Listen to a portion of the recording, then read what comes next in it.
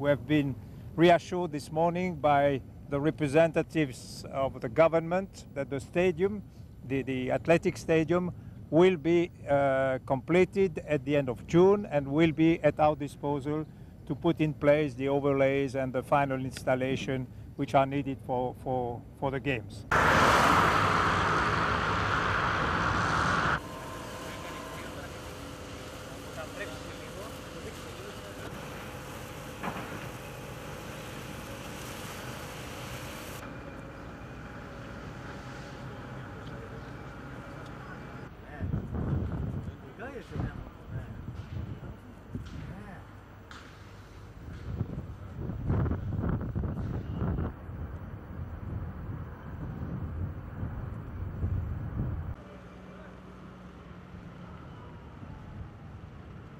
The city of Athens is in full speed, preparing everything.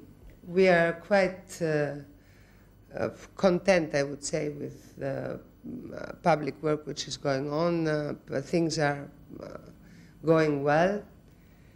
And we believe that everything which we will need for the games will be ready in time.